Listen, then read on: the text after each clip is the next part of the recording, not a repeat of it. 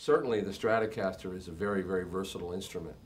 I have a Gibson Firebird, which is a wonderful guitar and does many of the things that the Stratocaster does in its own way. I certainly would not show up to a jazz session with this. I would probably show up with a Super 400, a Gibson Super 400 or something like that.